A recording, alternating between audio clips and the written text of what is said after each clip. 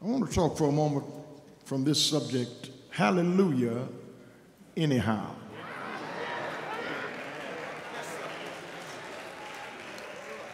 No matter what my circumstance, no matter what situation I'm in, no matter how dire my straits, hallelujah,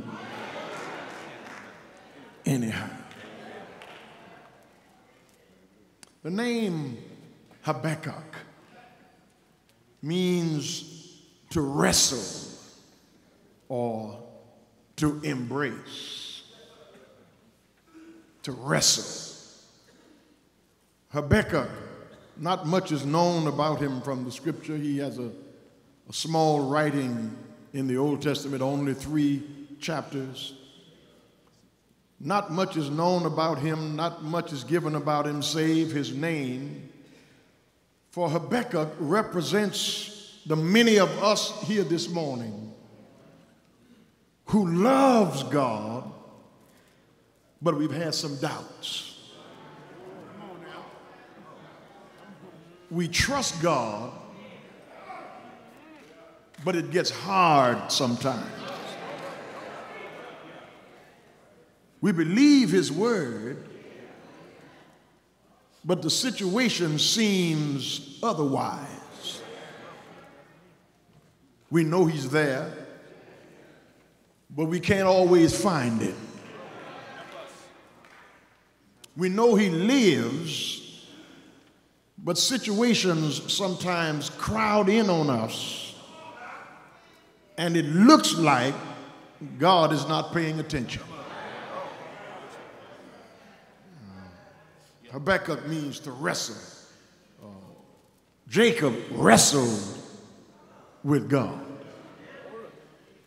And a faith that's worth having is a faith that's worth wrestling over. I don't always understand God. I don't always know what God is up to. And I struggle with that as a Christian because I know in whom I have believed. And I know that he's able to keep that which I have committed unto him against that day. But still, as his child, as his son, as one of his servants, there are times when I question what it is that he's doing. And I question not because God can't handle my questions, because God is not intimidated by my questioning of him. You have to have a really weak faith if you don't have some questions. Why are good people struggling and people who don't even go to church never have a headache? Why is it that people who are trying to give God their best never seem to get the upper hand, and people who don't mean anybody any good are always riding high? Sometimes life crowds in on you, and for many people life can become too much for you, and it doesn't matter how much money you have. It doesn't matter how famous you are. It doesn't matter how many people know who you are. Sometimes life can become too much for you. It happened to Kate Spade last week. It happened to Anthony Bourdain last week. And the suicide rate has gone up 30% in the last 10 years in this country across socioeconomic strata, across educational lanes, across race and culture. Some people just can't handle it anymore. And they think that the best way to handle it is to get out of it. They don't want to die, they just want to get out of the pain that they're in, because the pain sometimes can become almost unbearable. That's where Habakkuk is in the text. And when you read Habakkuk chapter number 1, he's in turmoil. He's in turmoil because of the double enigma of divine providence. And the double enigma of divine providence is that the people of God are sinning a great sin, and God is not doing anything about it. That's one part of his dilemma. And then the other side of the dilemma is that God takes a nation worse than his own people to judge his people. Somebody ought to help me preach it. The people are sinning, and it looks like God is not going to do anything about it. And then God takes somebody worse than the people sinning, and he judges them by this heathen nation. Jehoiakim is the king, and Babylon has already overthrown Nineveh. And now God is using a heathen like Babylon to overthrow his own people. Kind of like what's going on in the United States right now. The election of Donald Trump to the highest office in this land was not an accident. God may be using Trump to discipline this nation. He may have raised up a heathen to point out to us that if my people, I wish I had a witness, which are called by my name, shall humble themselves and pray and seek my face and turn from their wicked ways, then will I hear from heaven. Not when the president speaks, not when the governor speaks, not when the mayor speaks, but when the people of God take their rightful place, then God will become God again. In chapter 1, he's in turmoil. And in his turmoil, he says to God, how long will I cry and you not hear me? In turmoil, he says something. But then in chapter 2, he leaves the turmoil of chapter 1 and he goes to a watchtower. He leaves the turmoil and he goes to pitch himself in a tower. And he says, God, I'm going to stay right here and watch to see how you're going to work this thing out. I said all I had to say in chapter number 1. Now I'm going to sit down here in this tower in chapter 2 and watch you to see how you're going to work it out. And in chapter 2, God says, write the vision. I wish I had a Bible reading. And make it plain.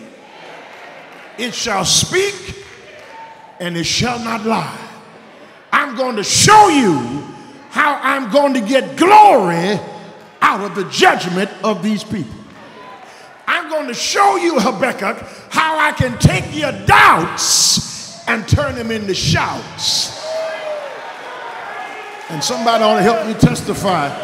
If you've been walking with the Lord for a while, if you've been trusting God in the midst of your situation, if you've been watching God move stumbling blocks and obstacles and open doors and answer prayers and dry tears and help you raise your children and put food on your table and make a way out of no way and heal your body, God can turn your doubts into shouts.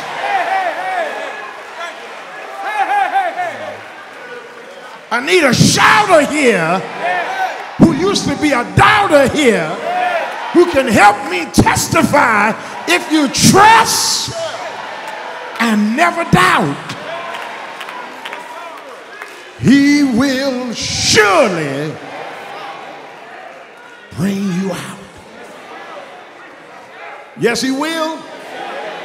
Yes, he will. Yes, he will. He will provide. He will will make a way. He will pick you up.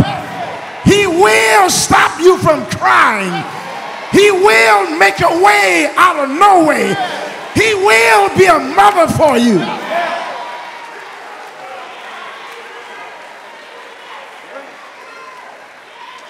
He'll take back what the devil stole from you. Have I got a witness here? He'll put shoes on your feet. He'll put clothes on your back. God will. But you got the right division. Make it plain. And it shall speak and not lie. I was teaching teachers meeting on this past Friday night, and I mentioned it. Growing up as a child in my little church where I was raised and baptized, and preached my first sermon, and pastored for 10 years, I could tell when I was really preaching. I didn't have much to say. I was just a little stripling. 95 pounds soaking wet, but I could tell when I was really preaching, because Miss Lavinia Van over on my right side would say, "Make it plain, Reverend." I knew I was really preaching there. And then if I was kind of slipping off it, Brother Albert Hayes over on the other side would say, "Help him, Holy Spirit." Some preacher ought to help me right here. I really knew I was getting after it when Miss Van said, "Make it plain, Reverend." And the gospel, the word, the preaching ought to be made plain so that people can know that whatever you're going through, you don't have to get out of this world for God to bring you out. Have I got a witness here? Let me try to get this over to you without shouting. There is a load-bearing beam in this text that rests perpendicularly to a ceiling joist.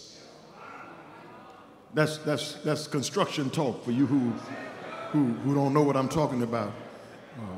That's a load-bearing beam that sits perpendicularly to a ceiling joist in this text. That if the beam gives way, the whole construction comes down. And the joist in the text, the ceiling joist, the ceiling in this text is the word although. Although. But the load-bearing beam in the text is the word yet. If the load-bearing beam gives way, the whole construction in the text will come down. Although the fig tree will not blossom, yet, somebody ought to help me. Although there's no fruit on the vine, yet, although there's no cattle in the stall, yet, although I'm broke,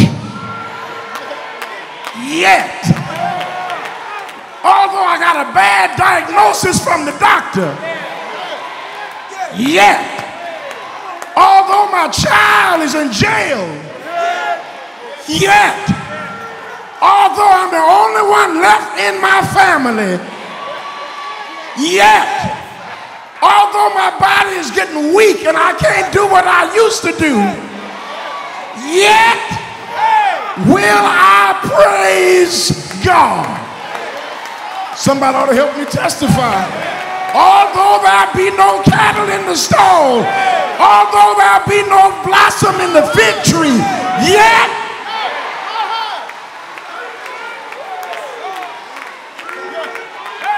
I'm going to say hallelujah anyhow. Although it looks dark, yet I'm going to get up on Sunday morning, put some clothes on, and come to God's house and say, though you slay me, yet will I put my trust in you. All the days of my appointed time, I'm going to wait till my change comes. I'm troubled on every side, yet not in distress. Perplexed, yet not in despair. Persecuted, yet not forsaken. Cast down, yet not destroyed. Whatever's going on in my although, thank God for my yet. Every believer here this morning got an although and a yet.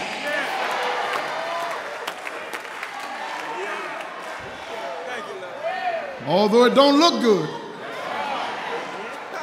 yet I'm going to get in this tower and wait and watch and tell God is on you. My eyes are on you. What you going to do? Prove yourself. Show yourself faithful. And you know what God will do? God will come in the middle of your situation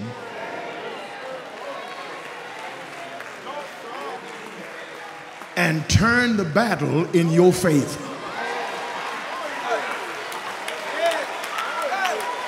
Somebody ought to help me testify.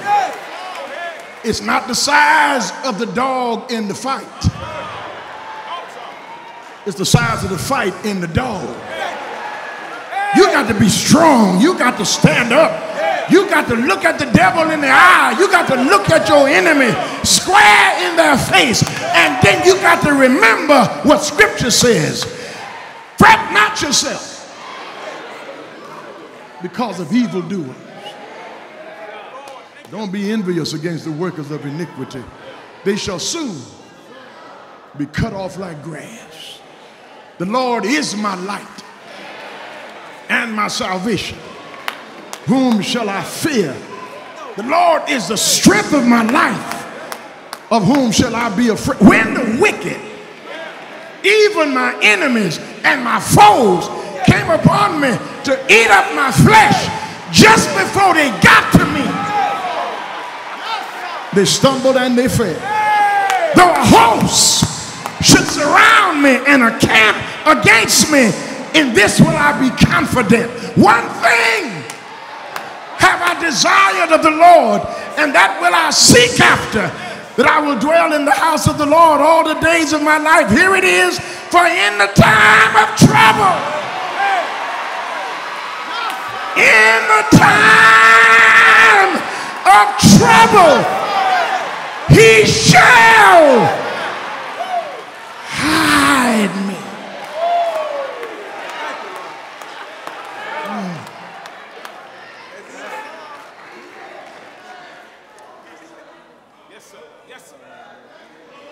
When you trust God, your enemies can see you, but they can't get their hands on you.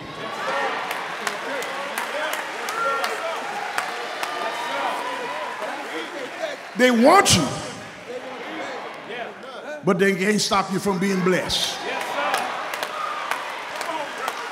They mad with you, but you still going up.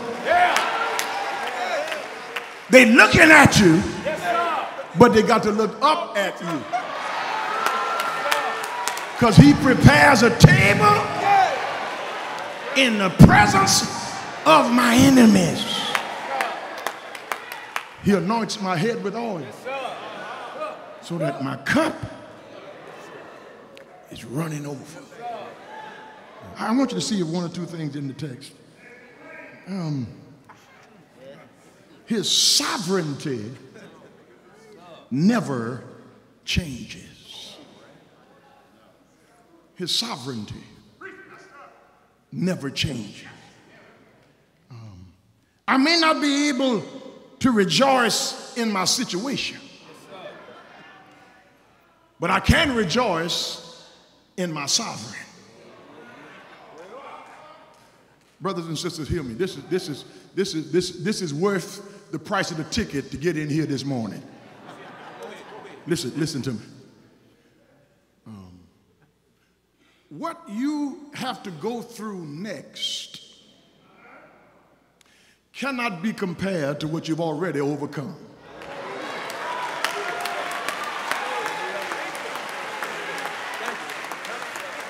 What you have to go through next cannot be compared to what you have to overcome. I was in Mississippi preaching, and I was staying at this hotel, and there's a military base nearby, and some Marines were there at the hotel after having done some drills.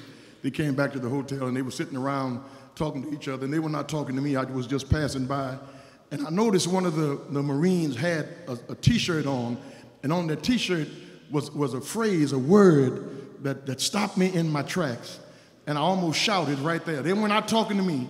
They were talking to one another, but he had a T-shirt on, and the T-shirt made me stop and almost shout. And the words on that T-shirt was, "Pain is weakness leaving your body."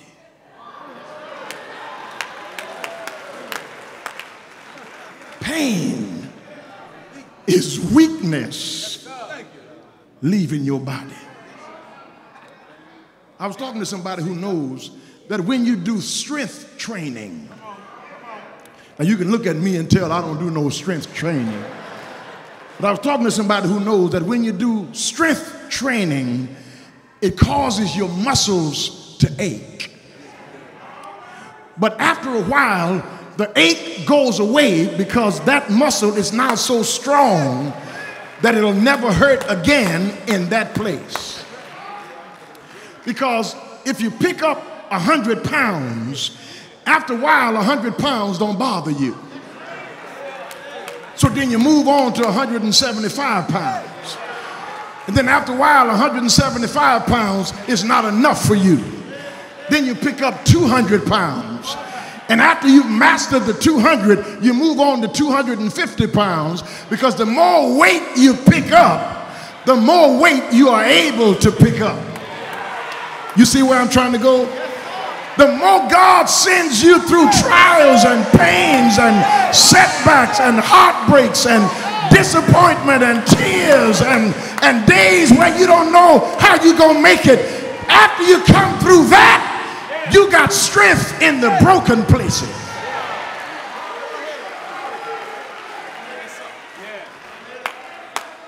Some of us here have been through so much that we can't turn back now. God's been so good that we wouldn't take nothing for our journey now. God has opened so many doors that you can't make me doubt him, because I know too much about him. He's opened too many doors. He's made too many waves. He's dried too many tears. He's answered too many prayers. So I said to the devil, whatever you're going to bring, come on with it. Greater is he that is in me than he that is in the world. We are more than conquerors through him that loved us. Brothers and sisters, his sovereignty never changes. Seasons change. People change. But his sovereignty never changes. Then as I hurry, his salvation never ceases. His sovereignty never changes, and his salvation never ceases. God is always looking for an opportunity to save. God wants to save you even more than you want to be saved. And then God sometimes saves you even before you know you're saved. It's called theologically election. God just picked you out. He just went to the trash bin. He just went to the dump and just picked you out. I know you look good this morning. I know you're all dressed up and your face is all made up and you got some nice clothes on, but God went to the dump and just picked you out. He could have left you there. Somebody ought to help me preach here. But he picked you out. He elected you. He adopted you. He just took you home with him, not because there was anything about you that was different from anybody else. He just chose you. I don't understand a Christian who can't shout over salvation. I don't understand a believer who can't give God glory over salvation. It's not of your works. Come on, help me preach here. Salvation is a gift of God, not of works, lest any man should boast. No one of us in here got any reason to look down on any of the rest of us in here, because there's so much good in the worst of us and so much bad in the best of us that it behooves each of us not to talk about the rest of us.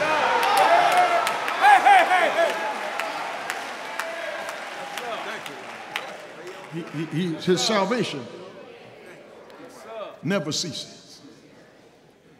And it never ceases to amaze me why God saved me.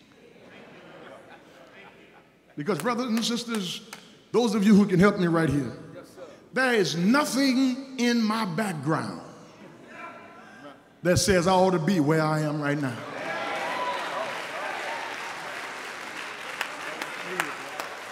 Nothing. My mom and daddy didn't go to college. My grandmother wasn't educated. My grandfather was an alcoholic. My grandparents on my mama's side couldn't hardly speak English. They were so Creole. My daddy and my mama married when my mama was 17 years old and pregnant. Nothing in my background says I ought to be where I am right now. There's no preacher on my family on either side. God just decided to pick me up out of the dump that I was born in. Is there anybody else here? Know that it was nobody but the Lord on your side, because there's nothing in your history that says you ought to be blessed this morning.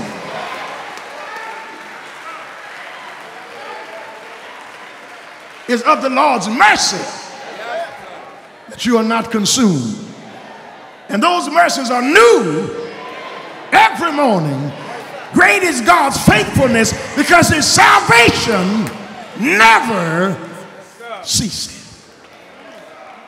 That means once God saves you, he can keep you saved. You will be manipulated by the devil. You will be stimulated by the devil. You'll be motivated by the devil. You'll be activated by the devil. But the devil will never be able to possess you again. Because once God saves you, there is a sign over your soul that says under new management. And even when I don't feel saved, somebody ought to help me. I know I'm saved. Even when I don't act saved, I know I'm saved. Because he said, he that I hold in my hand, the devil in hell can't pluck him out.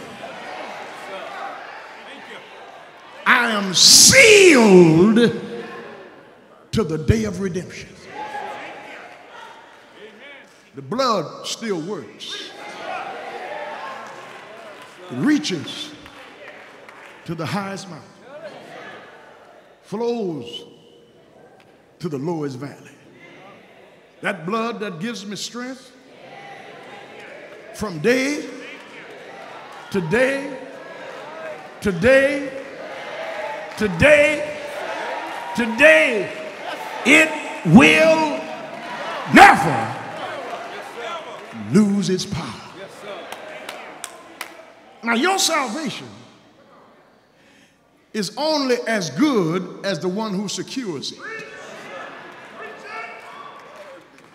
I said, your salvation is only as good as the one who secures it. The money you have in the bank is secured by the FDIC,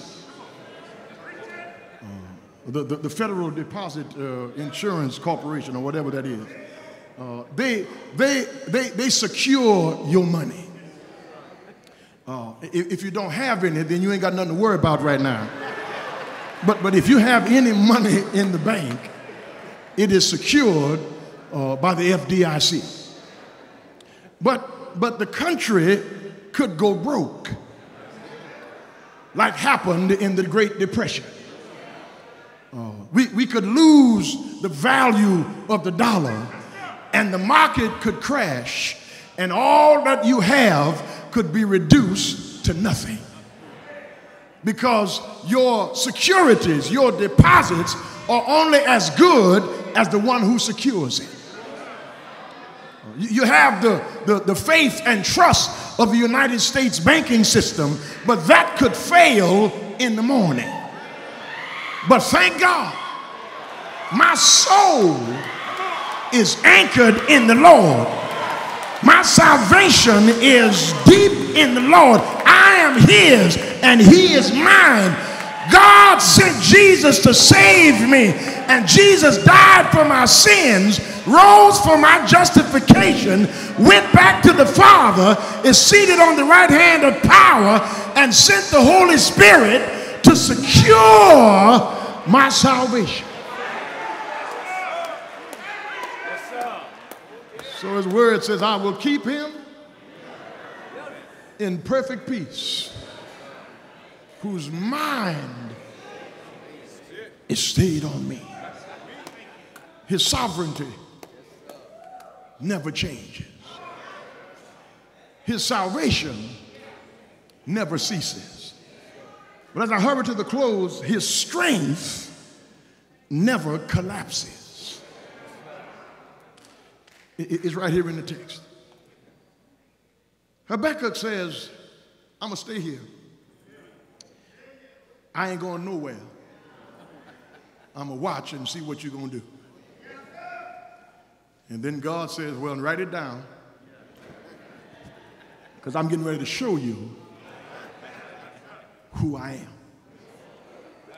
And then when you leave the turmoil and the tower of chapters 1 and 2, you go to the triumph of chapter number 3.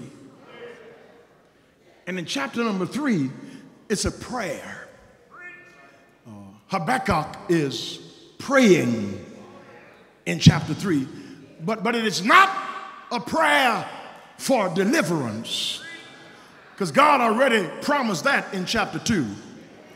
But it's a prayer of thanksgiving and rejoicing, because there are 3 verses in chapter 3 that has the word behind it that we find in the book of Psalms. The word Selah. Read it when you get home. Just read the prayer when you get home. He writes a phrase or two, and then he puts Selah. Then he writes another verse or 3 or 4, and then he writes Selah. And then he writes another verse or 2, and then he writes Selah. Which means after he thinks about God's goodness, that word Selah means stop a minute and shout. Stop a while, pause, and praise. When was the last time you paused to praise? I'm not talking about in church on Sunday morning, because everybody can praise on Sunday morning. But I'm talking about getting in that car tomorrow morning and you don't have enough gas to make it to the week, and you don't get paid till Friday. But God lets that car keep running Monday, Tuesday, Wednesday, Thursday, till you get paid on Friday. You ought to pause right now and praise. The doctor said we've done all we can do. We're going to try an experimental drug. It may work and it may not work. But here you are this morning, fat and fine, looking good and feeling well. I think you ought to pause and praise. That's not enough for you? Look back about 25 or 30 years ago and see where you were and how you were feeling and how down you were and how messed up you were and how tore up you were. But God got you on your feet, sanctified you and forgave you, took all your sins away, blotted out all the mistakes you made. Look at how good you look now, girl. It was nobody but Jesus. You ought to pause and pray. But then he finishes. Because really, when he gets through, chapter 3 is music. It's a congregational song. Because Habakkuk says, give this music, give this song to the choir director so he can score it to stringed instruments. I think I told you before that the reason why Satan hates us so much is because the instruments he used to use to praise God when he was Lucifer, God has given to us since he became Satan.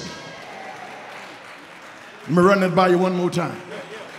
The reason why the devil don't want you to come to church is because the instruments he used to use as Lucifer, the bright son of the morning, when he fell like lightning from heaven, God took his instruments and gave them to us since he became Satan. And the instruments that he used to use were wind instruments, that's breath. Percussion instruments, that's clapping your hand. But stringed instruments, that's using your vocal cords. And since God has been good to you, and God has brought you out of darkness and into his marvelous light, it's time for you to pull out your instruments and use them to make the devil mad.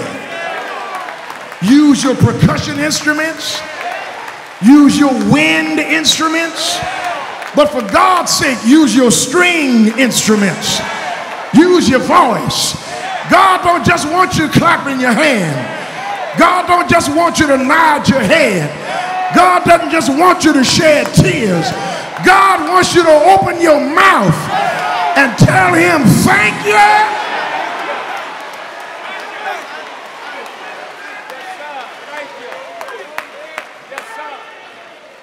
I'm trying to quit here. I'm trying to leave it alone. But the strength of the Lord never collapses. And sometimes we sing songs in church, and we've been singing them so long that they don't mean anything to us anymore. But I think we ought to sing with new meaning. What a fellowship. What a joy divine. Leaning on the everlasting arm. Oh, how sweet to walk in this pilgrim way, leaning on the everlasting arms. What have I to dread? What have I to fear? Leaning on the everlasting arms. I have blessed peace with my Lord so near, leaning on the everlasting arms. When my strength starts to fail, brothers and sisters, God is right there, and I'm underneath his love. His wings are there to protect and to guide. And so I want you to leave here this morning knowing that no matter what you're going to come up against tomorrow here in Houston, God's sovereignty never changes. No matter what's going to happen to you in your finances or in your health, his salvation never ceases. No matter how old age creeps up on you and you can't see as far as you used to see, you can't walk as long as you used to walk, God's strength never collapses. Is there anybody here know God is still able to do exceeding abundantly above all that you can even ask or think? Is there anybody here knows that eyes have not seen, ears have not heard, nor has it entered the hearts of men the good things that God has in store for them who love him? And we know that all things work together for good to them that love God and to those who are the called according to his purpose.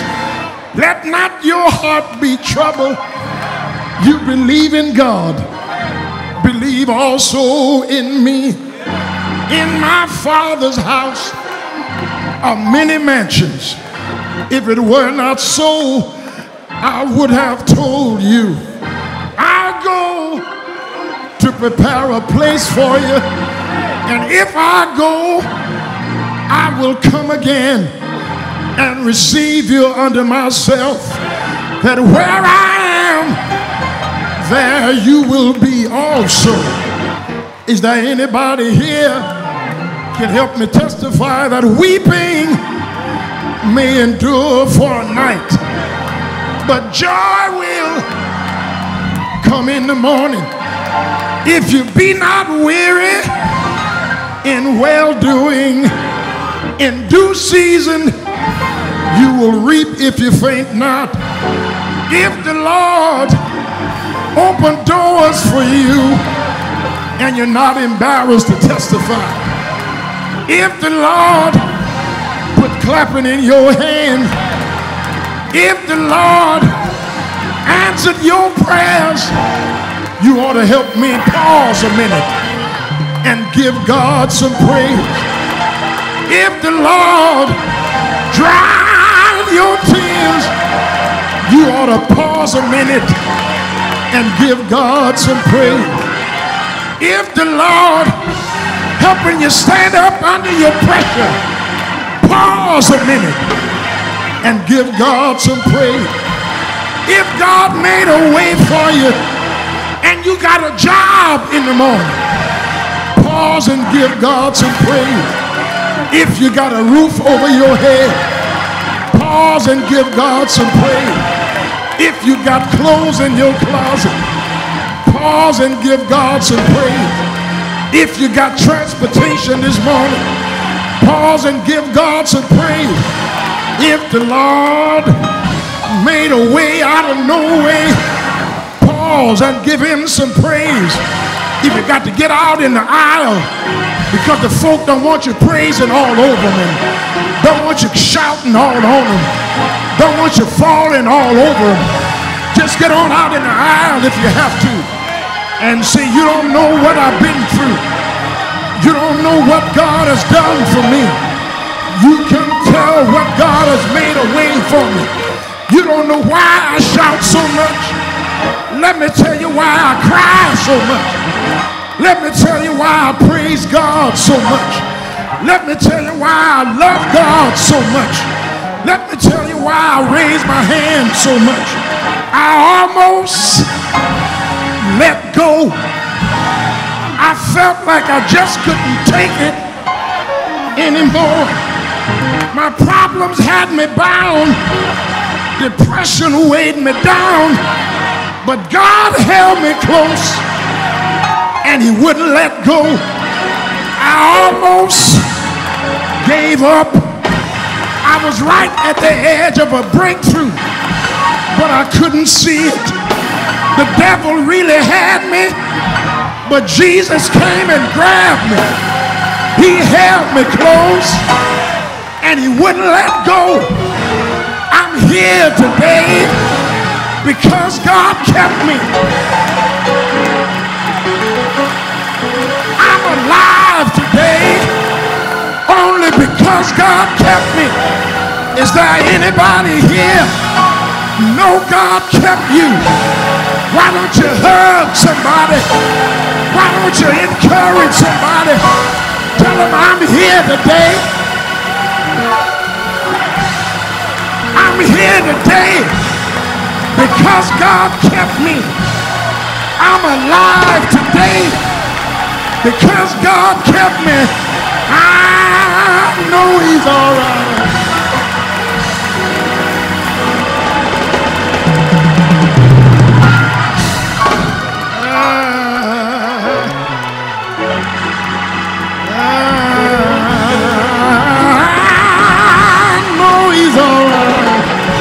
He walks with me. He talks with me. Have you tried him? Won't he hold you? Won't he keep you? Won't he provide for you? Tell him thank you. Thank you. Thank you. Thank you. Thank you.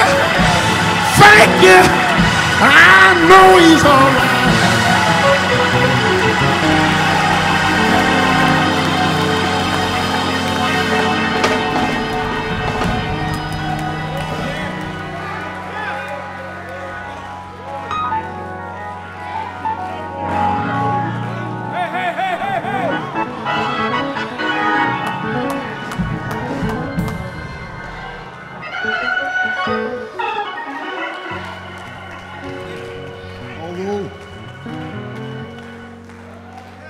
Although the fig tree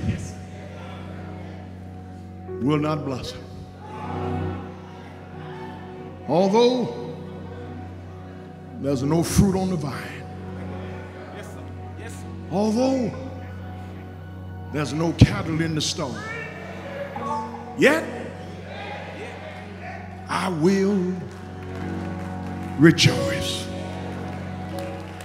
Hear me, beloved. I know it looks bad, but you can praise your way out of it.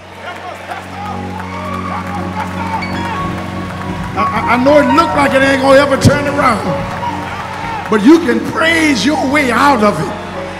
I know it looks like it's the last quarter, but you can praise your way out of it.